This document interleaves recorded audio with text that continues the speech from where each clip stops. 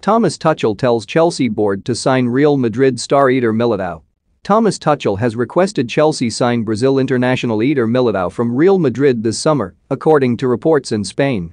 Real Madrid spent £42.7 million to sign Militao from Porto in 2019, making the Brazilian their most expensive defensive signing. Chelsea were also linked with a move for Militao 3 years ago, but lost out to Madrid, who met his buyout clause at Porto. After 2 underwhelming seasons at the Bernabeu, Militao has become an increasingly important member of Carlo Ancelotti's squad, making 31 appearances in all competitions this term.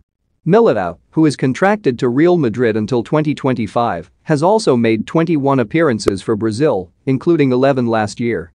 Spanish outlets say Tuchel is a huge admirer of Militao and wants Chelsea to bring him to Stamford Bridge in the summer, particularly if contract rebels Antonio Rudiger and Andreas Christensen leave. Germany international Rudiger is expected to leave Chelsea at the end of the season and has attracted interest from the likes of Madrid and Bayern Munich.